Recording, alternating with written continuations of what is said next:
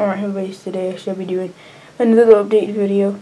So I've made quite a lot of progress, but just for starters I just want to say sorry that I've been uploading for that long. I just really have the time and I've been really busy recently, so I should be starting to upload a little bit more from now on.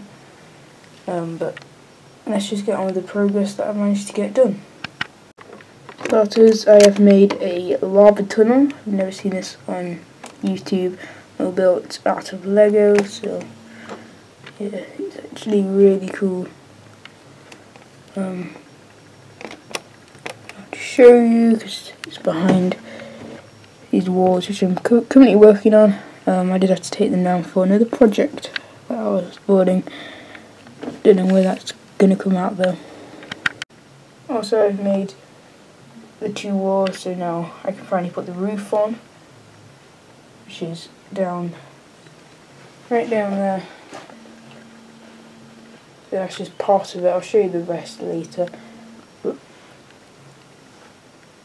then I've actually managed to build 2 new rooms. I'll show you them now. So here are the 2 new rooms that I managed to get done. That's the interrogation room, so that is joint with the entire prison. It does have a sliding door, but and then right here, so this is sort of like a window that so the people in here can see what's going on. And yes, it does have some lights in it as well, as you can see.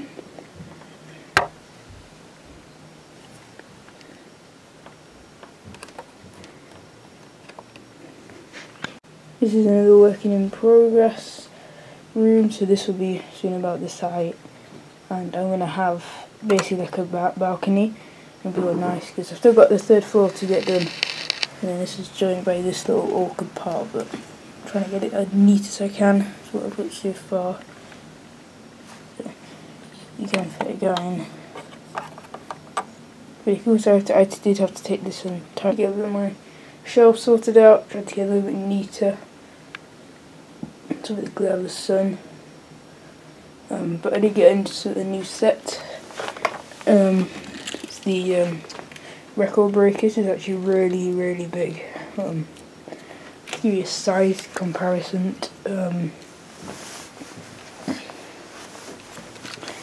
So basically that's what it is, and this is about a base plate width, so it's nearly a base plate, a grey one. So I got this with £9, so pretty good deal.